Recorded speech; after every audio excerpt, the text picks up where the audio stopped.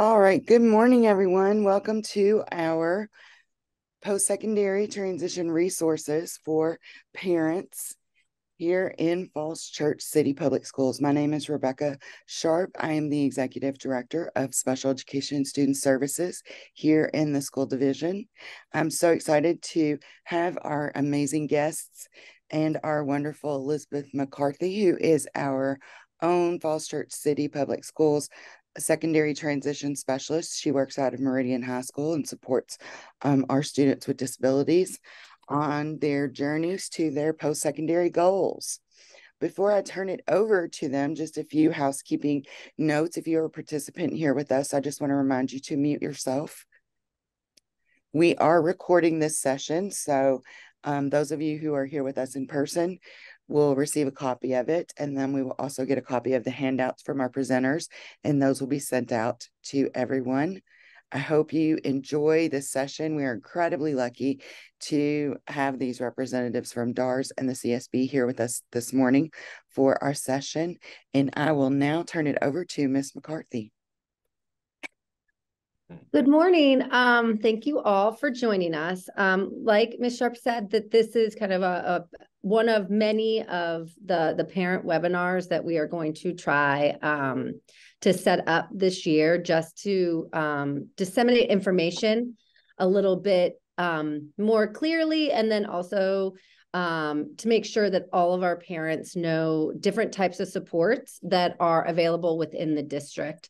We are super lucky that we are a small but mighty district in ourselves, but sometimes people don't understand like the full scope of services that we have that are combined and in collaboration with Fairfax. So we share the Community Services Board with Fairfax, and then also with the Department of Aging and Rehab Services. We also share with Fairfax. So a lot of times we don't have anything, that is Falls Church City specific, but it's wonderful because we fall under this umbrella of Fairfax Services as well.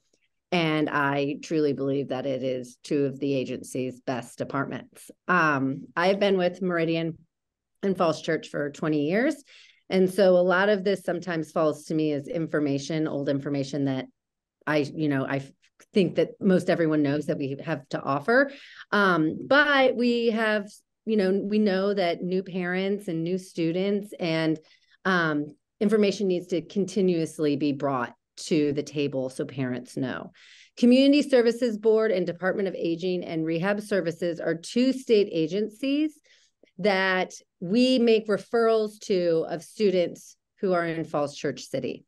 They both play specific roles for services within high school and then also for services after high school. There can be overlap of services. There can be students who qualify for both. There can be students who may qualify for one or the other. And that's where things can get a little confusing. So although this is one of many times you will hear this information, please reach out to me with any questions. Along with the information, we do kind of have a visual that can show the different services the agencies offer, how they interlace and collaborate, and then also the things that they do differently and the different types of adult living and high school education, instruction, training that they provide. So we will first start with the Community Services Board. Today, we are super lucky to have Sherry Hassel and Aaron Lauer with us. Sherry has been with the Falls Church Fairfax Community Services Board, DDS, for the last 16 years, and she is currently the Transition Supervisor for Developmental Disability Services.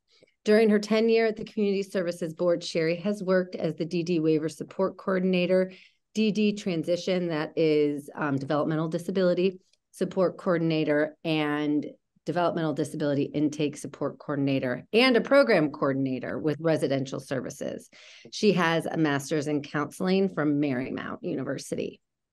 Aaron has been with the Community Services Board for the last 10 years and is currently the Intake Supervisor for Developmental Disability Services. She holds an MSW and MPH from the University of California at Berkeley and is a licensed clinical social worker, and she worked in Virginia, Massachusetts, and California. she has been a member of the ACSD and has 3 children at Madison High School, and 1 son with an IEP. So these are wonderful. I can't tell you how many times I have leaned on both of them for information and quick emails about our students. And so I'm going to let them take it from here. Okay, great. Well, let me share my screen. I'm going to give Erin and I are giving a brief overview of CSB services. So let me see if my screen sharing works. Tell me if you can see this. Perfect. Yeah. Okay, yes. great. Sorry, and I forgot to add, if there's questions, we're going to do questions and answers at the end. After Community Services Board wraps, then we'll dive into our DARS presentation. And if you have questions, just input them in the chat. So don't feel like you have to wait and write them down. You can just put them into the chat. And then when we get to that Q&A session at the end, I will read them and make sure that we get all of them addressed. Great. All right. Okay, so what is a CSB? CSBs are, who we are is we're the Fairfax Falls Church Community Services Board. We were established in 1969, and the Fairfax Falls Church CSB. Are you all hearing an echo? Sorry. Or make sure everybody mutes themselves. Sorry, I was hearing an echo. Sorry, it was a little distracting, but let me start again. We're with the Fairfax Falls Church Community Services Board. Community Services Board is a public agency that provides services for people in the community that have mental health or behavioral health needs, substance use disorders, or developmental disabilities. Fairfax Falls Church is one of the 40 CSBs in Virginia, and we serve currently around 200,000 individuals. We're the largest CSB in all of Virginia. Our mission, and we try and coordinate services in the community. What we want to do, we want to make sure that everyone has the supports that are needed to live healthy, fulfilling lives in our community. There's different types of these are some of the areas that we have within the CSB. Both Erin and I work under the umbrella of developmental disabilities, but there's also children, youth, and families. There's also mental health, which is also known as behavioral health, substance use disorder, and prevention and wellness. Getting started, there's referrals as far as depending upon what services you're looking for. If it's emergency services, there's also Merrifield Center, which is now known as the Sharon Bulova Center. I'll need to update this slide. And also emergency services, which you all will have a copy of this slide with that when it'll be disseminated between you all. For developmental disability services, for intake, how you would apply for services. The first way of doing that is to call the CSB Developmental Disability Services main line. Our main line is 703-324-4400. After that, you're going to be linked with a DD intake staff that will answer all of your initial questions and will get information and gather information and send you more information for the end result will be having a meeting, but they're going to schedule. That'll be the last part of it, and in the middle they'll be gathering eligibility determination to determine whether your son or daughter or loved one is eligible for our services. And typically the DD intake office is at the Panino building. We're right across from the government center. I know that and I know this is Erin's specialty, but as far as I do know that they are very accommodating. They'll come to schools to do intakes. They'll also meet at families' homes depending upon the need. But typically our intake meetings are held at the Panino building. Just to give you some brief overview, and this is something that if you are interested in and you're doing a referral for DD services, they will go into this much more in detail, but this is just sort of a brief overview that to be eligible for the DD waiver waitlist and to be eligible for the Community Services Board Developmental Disability Services, your son or daughter or loved one will need to have a documented diagnosis of a developmental disability with the onset before age 22 or before age 18 if the qualifying developmental diagnosis is an intellectual disability. And then you have to have three significant support. Their individual will have to have at least three areas of categories of significant support needs. Typically, that's gathered through school testing or private testing, adaptive assessments. That's what the intake support coordinator will be gathering that information to determine eligibility. And then once you meet that initial eligibility, it's determined that you meet all of those areas. Then the last part will be to have the intake meeting where you'll complete what's known as the Virginia Individual Developmental Disability Eligibility Survey. We always call it the VIDES because that's a mouthful. And basically all that is it's an assessment tool that's going to be administered by the CSB intake staff during the eligibility appointment. That's the last level to determine whether your individual meets the eligibility criteria. Some things to remember for eligibility is that it's not necessary for an individual to have a Social Security number to be eligible for local funding DDS services. But a Social Security number is required to be placed on the statewide wait list for DD waiver, the wait list for the DD waivers. If a person is determined eligible for DD services, the individual would have potential access to case management or support coordination services. You'd be placed on the DD waiver statewide wait list, access to different types of programs that are through the state, which is, for example, the Developmental Behavioral Developmental Services Individual Family Support Program. That's a grant that's people are eligible for if you're on that wait list at least annually. And then access to transition services for students who are graduating or aging out of school services. If a person's eligible for DD services, the individual would have, in their aging out of school or graduating with a standard or advanced diploma, they're potentially eligible for vocational support funding. And we're non-mandated services, so it's pending the Board of Supervisors approval, which is the budget's determined annually. Access to respite subsidy programs for people who don't have waiver funding. And then access to drop-in residential supports for people who are 18 years or older. I won't go into too much detail, but as far as there's the umbrella of the DD waivers, and under the DD waivers, there's three different types of waivers that fall under that umbrella. There's the building independence waiver. That's for people who are 18 or above, and they're able to live independently in the community, and they may not need as many supports. The family and individual support waiver and the community living waiver are very similar. They provide a lot of different supports for individuals, such as in-home supports, respite, assisted technology, day support or employment supporting options, crisis supports.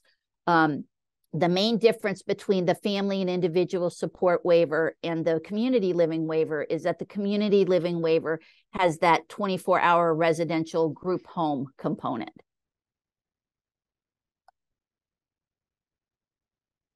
And I looked up this morning, right now in Fairfax County, as of this morning, there are 2,956 people on the wait list. There's a wait list. Once you're on the waiver wait list, it's a needs-based wait list. It's not chronological. So this is how they're determining the priority. Priority are the people who are determined most in need. And those are determined through different assessments that are given during your intake.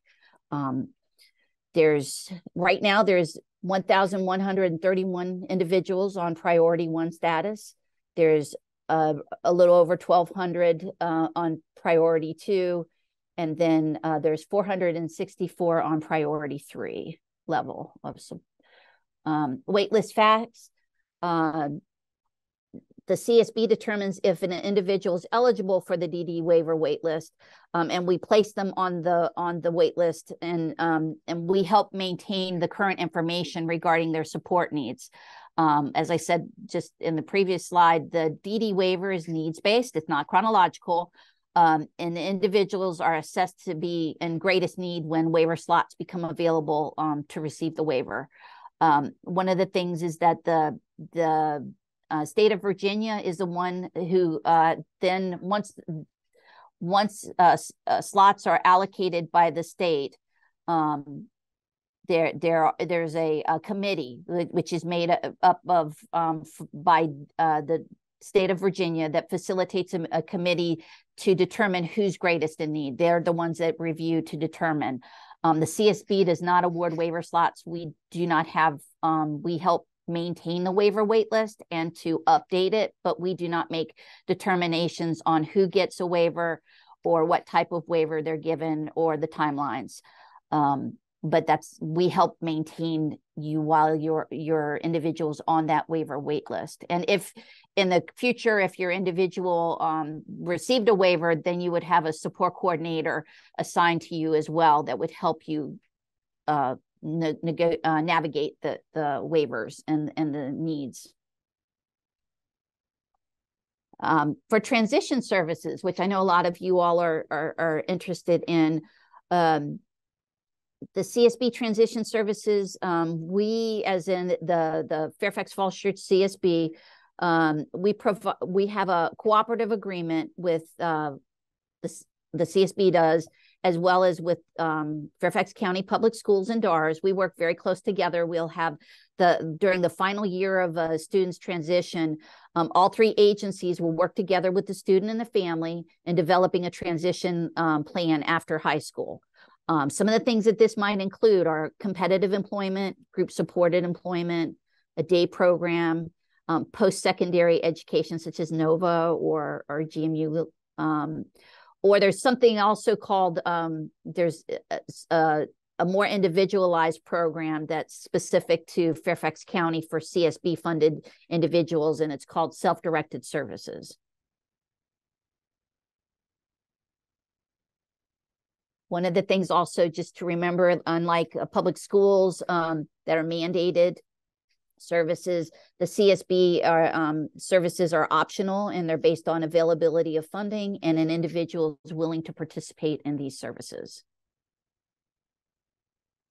And there's two primary sources of funding for vocational or day and employment services in Fairfax County for DD services. There's the Fairfax County local funding, so that's like the state funding, or I'm sorry, the county funding rather, the Fairfax County funding, which is allocated to the CSB annually. It has to be approved by the Board of Supervisors through the county's annual budget. And then there's the other side of the funding, which could be the Medicaid waiver, which is the state funding, which is appropriated annually by the Virginia General Assembly. These are just a few contacts throughout that might be helpful. You guys will get the copy of this. And the questions, I think we're waiting until the end. So I think that was the end of the presentation. So let me stop. Sorry. I'm having, oh, there it is. Stop share. Sorry about that. A little technical difficulty, but I think that's it on the CSB. That's sort of, I know it's a lot of information. It's just sort of giving you a brief overview of what services are available. And Aaron and I will be available to answer more detailed questions once we're, I think, at the end of the presentation. But thank you for your time and thanks for participating. Thank you so much. Next, we will dive into Department of Aging and Rehab Services. We are super lucky to have Julie Paradiso with her. She's our counselor from the DARS office. Kind of dually wonderful about our relationship with her. She's also an FCCPS parent.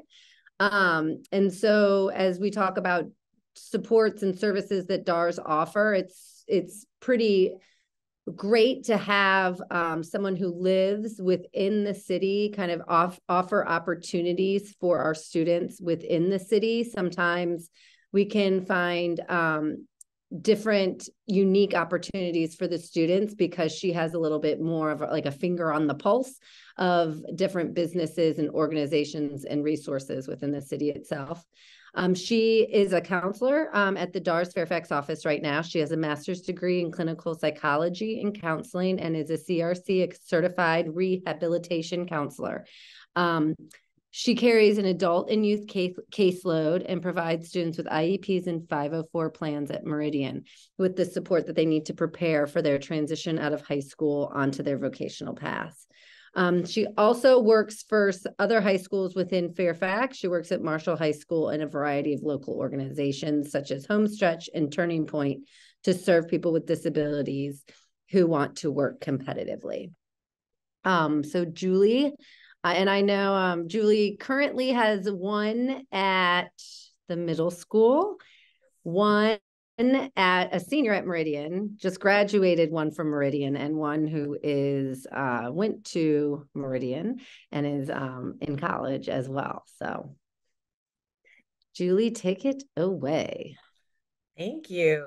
It is such a great pleasure to get to work in the community with a lot of different families I see in lots of different contexts around. So, and what I hear a lot from people is that they don't even know DARS existed. Why didn't I know about this program? So I'm going to share a little bit about DARS and open it up for questions at the end. I'm going to share my screen.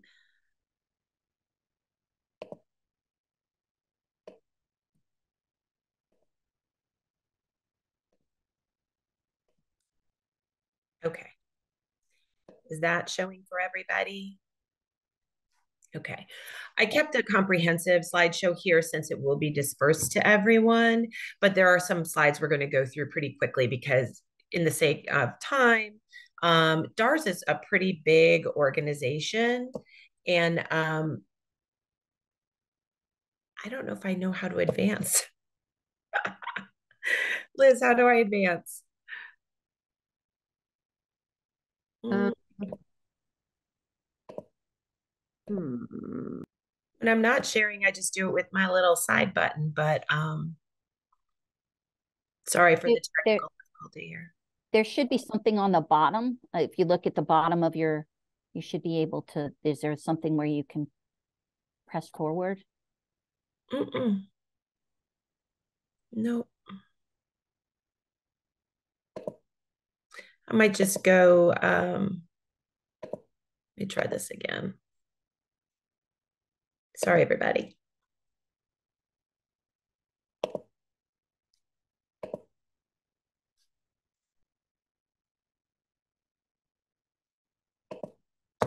There we go. Okay, my buttons were just sticky. So we're not going to talk about our objectives today. Our objective is to help you understand what DARS is and DARS' role with your student and how DARS can continue working with your student when they're no longer a student. So DARS is the Department for Aging and Rehabilitative Services. You see why we call it DARS. It's kind of a mouthful, but our role is to improve employment, quality of life, security, and independence for older Virginians and Virginians with disabilities and their families. So it's a federal state combo program, and we offer what's called vocational rehab services to anyone that has a disability and says they want to work. So we don't have a wait list. If you come to our office and you say, I have a disability and I think that I'm capable of work, your case will be open. So this is a little bit of an overview because there's a lot that is under that umbrella of DARS. So we have 5 different subsections of DARS: the Division of Rehabilitative Services, which is what I'm under. And you can see we cover vocational rehabilitation. So that is for adults traditionally, but students can also move into that service.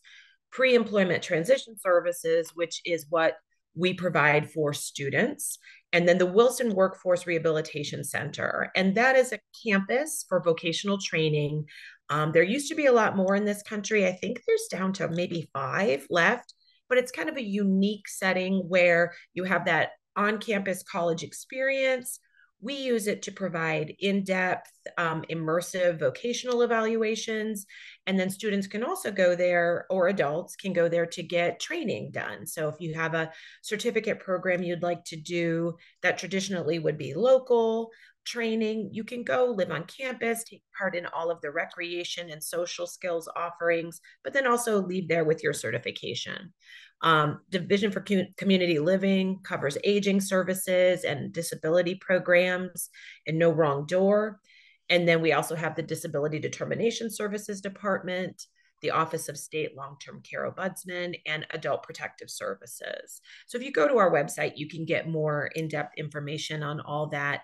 And if you do open a case with DARS, you'll get a flyer that explains what all those things are. So for my role, I work under the DRS, what used to be called the DRS, and we work only in employment. So while those other parts of DARS can cover some other things, our primary goal is employment and all the things that it takes to prepare for, choose, secure, and then keep that employment. Because for a lot of individuals, keeping the employment is kind of the real trial.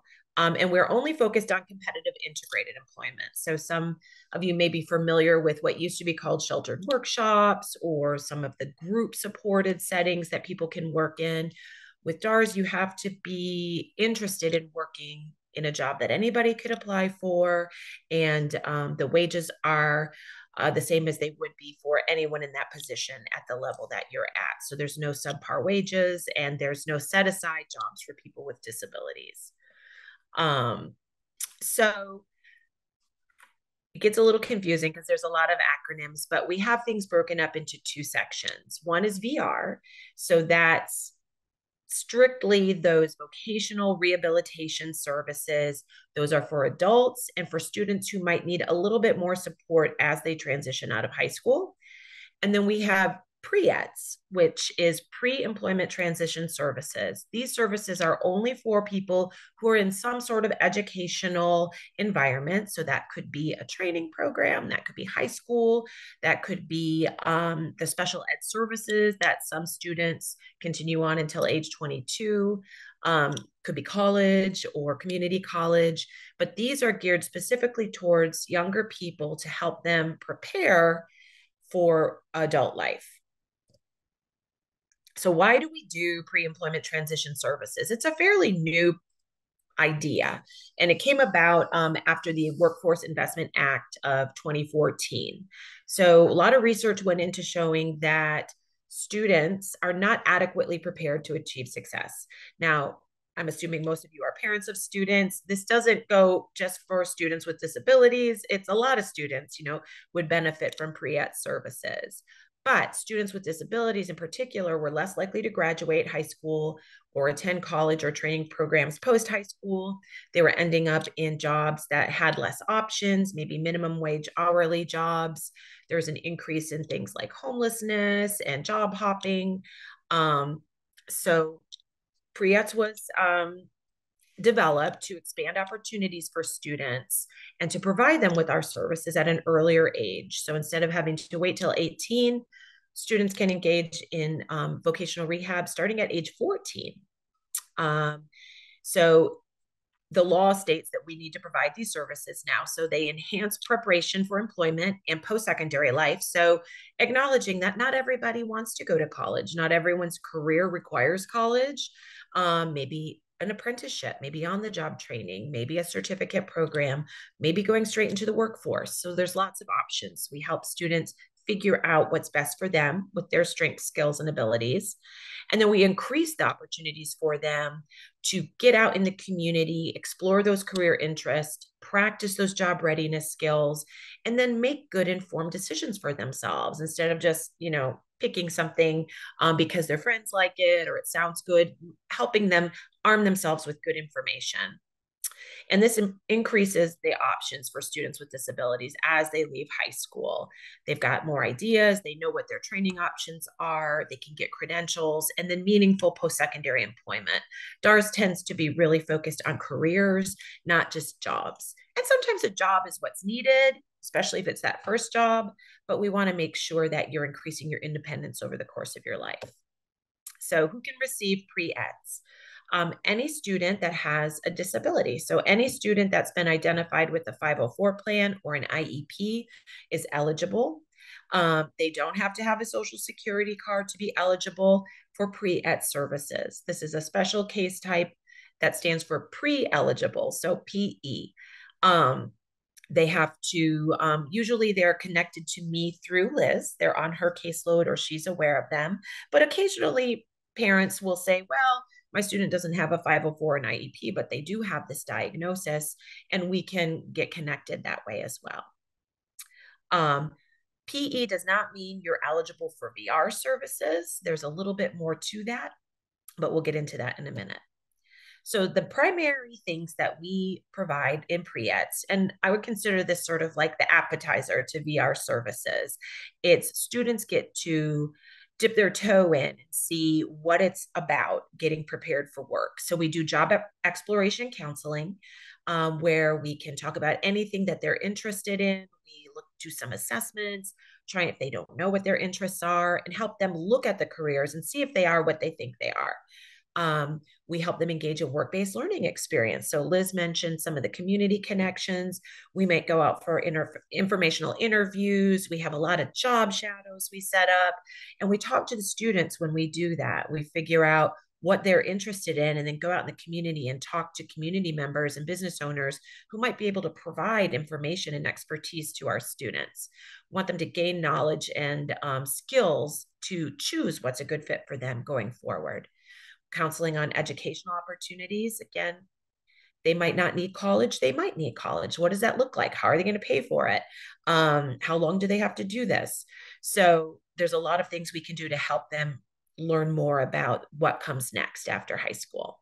Workplace readiness training is all those soft skills that they need at every job, right? The knowing how to check their schedule, knowing how to talk to somebody who's not talking nice to them, knowing how to advocate for themselves, show up on time, do the parts of the job that are not that fun.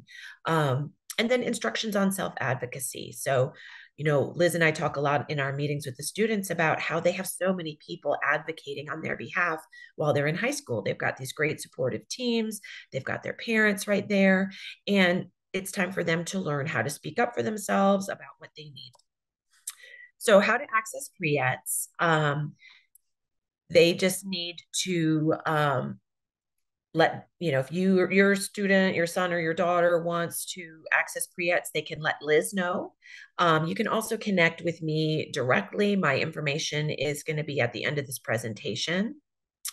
And it's important, I think, to know that this is on a continuum. So pre-EDs can lead seamlessly to VR services, but not every student requires or wants VR services. These are, not mandatory services similar to the CSB. They're voluntary. They're there to help.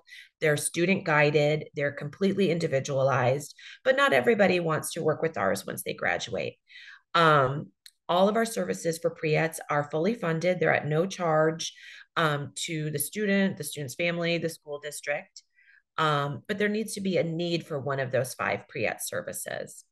And if a student works with us in pre-EDs, we need to provide one of those services every quarter in order for them to stay on my caseload.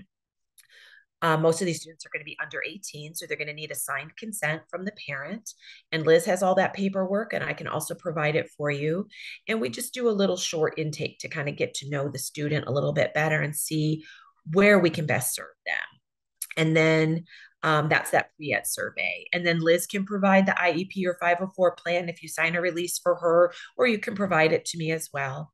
And then again, we need to make satisfactory progress. We don't want to open up a case and just have them not want to do anything. There's going to be a lot of opportunities for them to take advantage of things. So if they decide they really don't want to take advantage of anything, we might say, well, come back later when you're ready. So what that leads into is vocational rehab services. And these have an eligibility process. Students can have a VR case, but adults can only have a VR case. So VR helps people with disabilities get ready to choose, find, prepare for, and keep a job.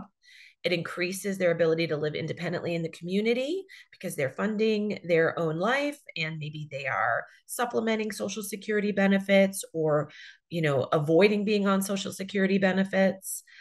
We work with every type of disability. So my caseload has people with substance abuse disabilities, physical, mental health, emotional, cognitive, and sometimes a variety of all of those things.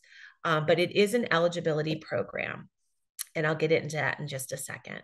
So these are some of the core services in vocational rehab. We provide guidance and counseling similar to what we do in pre-ETS, career exploration. We have a lot of vocational testing we can engage in. We have a vocational evaluator who works with us at the Fairfax office. We also have Wilson that we can send people to for more intensive week-long evaluations. We have a neuropsychologist that we use to provide those types of evaluations.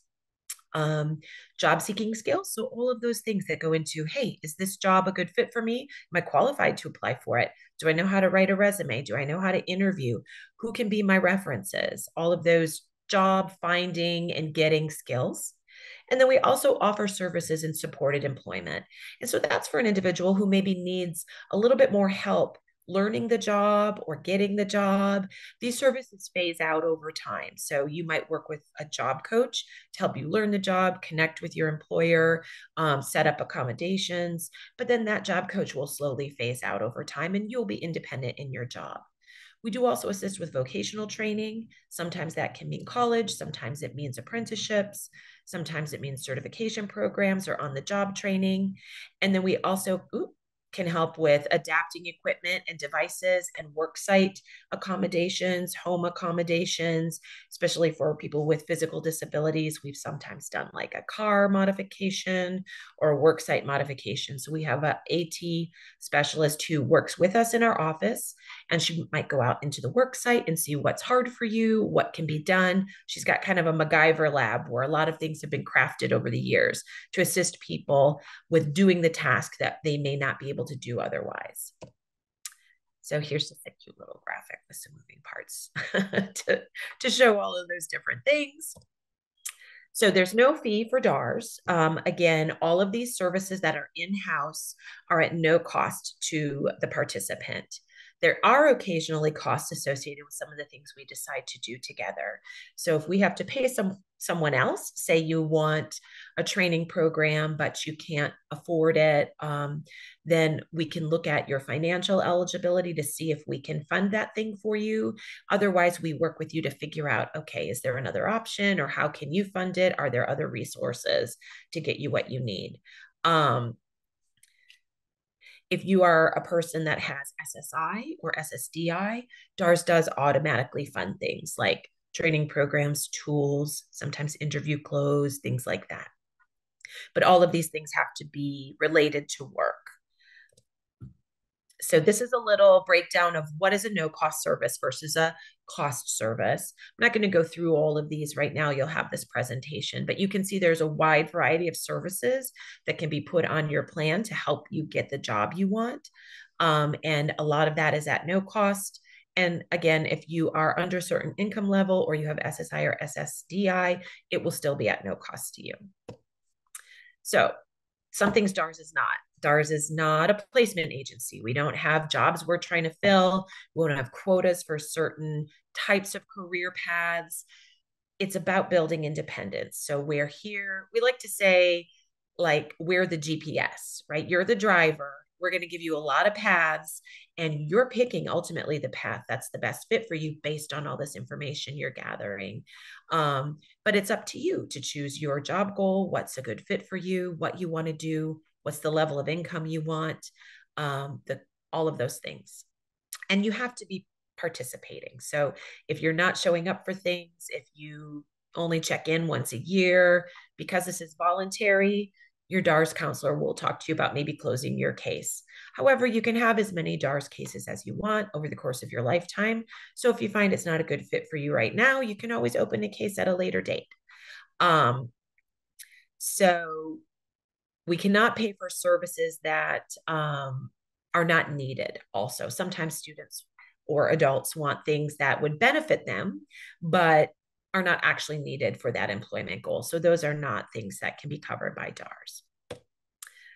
So to be eligible for vocational rehab, and this is that main entree in the DARS services, you have to have documentation of a physical, mental, emotional, or learning disability or sensory disability. And that can be medical records. It can be, sometimes it can even start with the IEP or 504 plan. That disability needs to create a barrier to you getting the employment that you want. So some disabilities don't actually create a barrier. You've learned how to work around them, cope with them. So there has to be an impediment to what you want to do. And then it has to be reasonable for you to work. So in a competitive and integrated environment. So some disabilities may be so profound that competitive and integrated work isn't really a realistic choice at that time. But if you think it is, we will always take your application and work through this all with you. We won't ever turn anyone away who wants to work.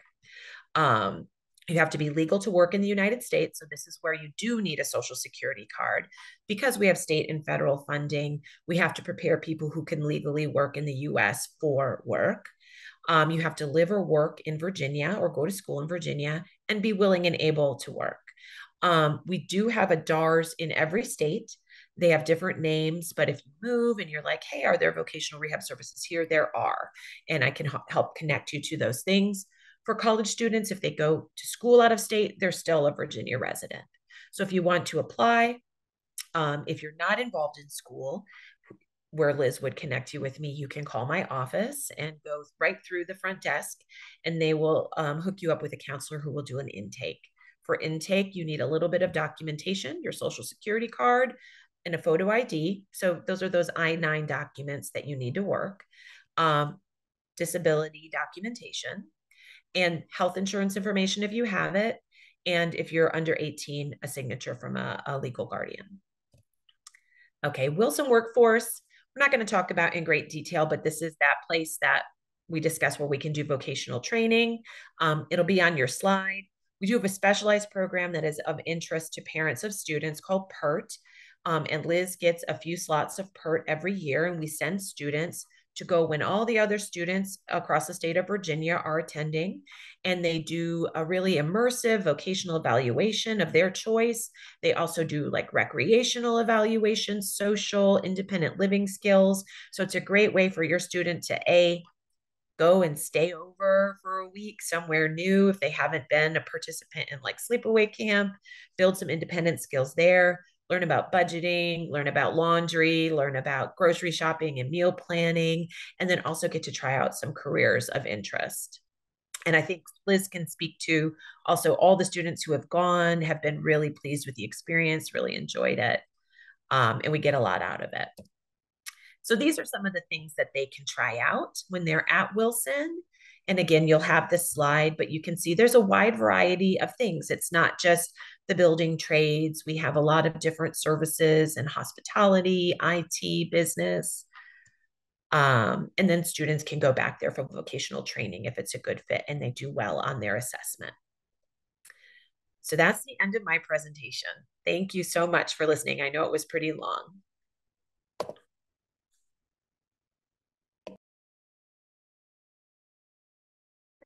Thank you so much for presenting. I mean, it is a wealth of information. If anyone has any questions they would like to put in the chat, I do think it's important to know or to think about how sometimes these agencies can work together. So, Julie, I was wondering if you could, and then Sherry, to talk about like an example or how sometimes when we come close to graduation or when a student might exit out, how, what is an example or how do the two agencies work together? Sure. And I'll give my perspective from the DARS side, and Sherry can correct me because I don't want to speak to her program at all. But a recent example of a student we had that exited. This student exited at 22. So when they could no longer receive special education services through the school district. But while the student was getting ready to exit, they were talking about really wanting to work, and we shared a lot of information about some of the career interests and looked at lots of different things, did different assessments and hands-on things.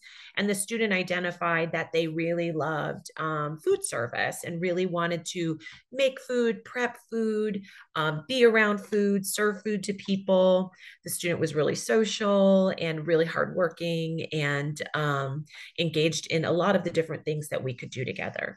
So as the student decided to exit, we connected them to a job that is kind of a hybrid between that competitive integrated employment and that group supported employment. There's enough people without disabilities working on this site that it's considered integrated for my purposes, but it also has a lot of support because the manager is actually like a team lead counselor, and there are other individuals with disabilities on the team. So we have a contract through ServiceSource that works out at Quantico. And this student got a job in the mess hall at Quantico serving FBI cadets. So they have a new group of cadets every 6 weeks and get to meet lots of new people, and has moved their way up into lots of different skills, is now the panini maker, which is really exciting for them. It was all they wanted to do right now. And so they're very fulfilled by work. They make a really great wage, but we kind of combined forces with their CSB case manager because since it's not exactly competitive and integrated, once the student was ready to close their DARS case, because your DARS case closes after you've been stable in your employment that you've chosen for at least 90 days. CSB kind of took over and they funded their long-term employment supports. So that's like 3 hours a month just of that job coaching that provides them that support they need to stay stable on that job for the long term. So they know the job, they're comfortable there, but that long-term employment support helps them stay stable in case something comes up. They just need to talk to somebody, they need to get trained on something new and it's stressful. So that would be an example of a partnership that we've had recently that worked really well for competitive employment for this student. And I guess I'll jump in at this point. And yeah, Julie made some good points, and that's typically what the CSB will work with DARS very closely. And that's a really good example. A lot of the times, especially with the CSB funded funding, typically will go through DARS first for more competitive employment. That would be that they would start the funding source. But as she said, it's more of a short-term funding. We're more of the longer-term funding, where we would pick up once, the example that she just used is perfect. The more competitive site, the DARS worker will be funding the job coach or the supports to do that in the very beginning. And then once it's stable and once you find out that it's been working, then what you end up doing is a person, although might benefit from having a drop in from time to time, having somebody just touch base and have problem solving if something comes amiss, if something comes up or needs help with it. That's where the follow along funding would come with the CSB. That would be a good example. Also, if we have somebody who's working in a more of a supported employment or a day support where they've been placed and they're interested in now, and they've kind of built their skills and they're ready to move and they want to readdress whether they want to do competitive employment. That's when when the CSB will work with the agency that they're the provider that they're working at, like if they're with ServiceSource, for example, would also then work with DARS to then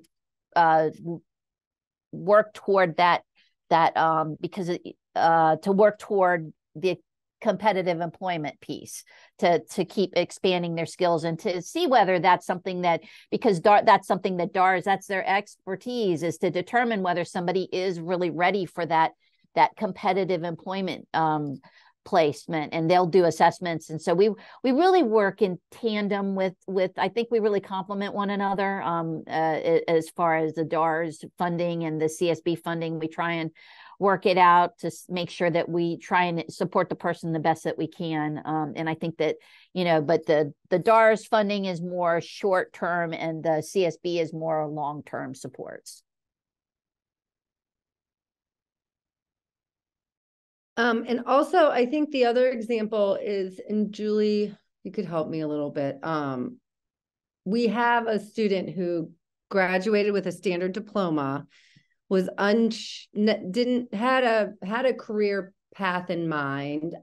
Started out is going to Nova, but so DARS did pre-ETs with this student and participated in different vocational things within high school, but then actually the agency who picked up right after high school was CSB through help with the college steps program. So that's another example to where DARS said, did the pre-ETs services in high school, but then the student was like, I would like to go to Nova. College steps is a program at Nova that helps support students, and there are different programs at many different colleges like that. And so this student was eligible for CSB support. And so CSB then stepped in. So there are a lot of different ways that they work together in different situations. And we continue to dually support that student. So the student gets the benefit of the CSB funding for college steps, which is that help while they're in college to make sure that they're learning how to be a good college student, right? And staying on track. But at the same time, that person is still working with me, looking at opportunities for work in their career path of choice. We do summer internships, we do work experiences, job shadowing, so they can still take advantage of all of those great things, because when you hit college, you don't have all the information to make the informed choices for the rest of your life. Let's be honest. So these services continue. And then once they've graduated from college, actually the student does have a VR case too. So they get pre-ET services and also VR services. So once they graduate, we'll help them prepare for a job, whether it's getting that internship that they need, whether it's making connections, whether it's helping them get their resume and their interview skills really great. We'll see them through that whole process to get that job out of college. So even though we're short-term supports, which Sherry's 100% accurate on that, a VR case does end once you're stable in the job you chose on your plan. Short-term supports for a student could mean like 7 or 8, 9 years sometimes, because we're seeing them through high school, college. I've seen them through master's programs, and then into that job seeking piece, and then that attainment of the job they chose.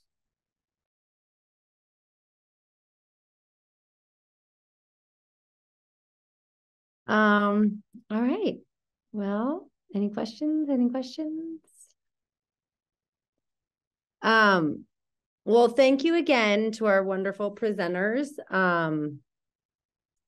It really is, like I said in the beginning, we are truly lucky that we have a very small school district that can utilize such a wide, expansive net of services. And just to reiterate, for DARS, if you haven't heard from me, most of the time we do try, it's starting in 9th grade. If your students are in strategies for success, it's probably, a high probability that in some way, shape, or form, pre-ETs will be introduced to them through that strategies class. We're really making a push into those classes. By 10th, 11th grade, always reach out if you have questions or would like to talk about timelines for referrals. I am here to help with a CSB referral that also can be done at any time. I can provide paperwork. We'll just need like a release form signed, but that can also be done just through the family or special people in a student's life who would like to make that referral. But I'm here to answer questions at any time. Thank you so much. Thank you to our presenters, and I hope everyone has a wonderful day. and continue to look out for some other fun and wonderful sessions. Information sessions we'll have set up for parents. Thank you, Liz. And I see Sean Robertson asked if the students have already been introduced to PREETs and DARS. So I'll let you answer that. Yes, students. So I hope, but yes, if your student is in a strategies class, they have received information. One of the things we do through the strategies for success classes at the high school is we offer a program that is called Finding Your Futures. That is a program that is offered. We're running it through 2 strategies classes this year. We did it in about 2 classes last year. Once we get all of those students who have finished Finding Your Futures 1, we will be starting Finding Your Futures 2.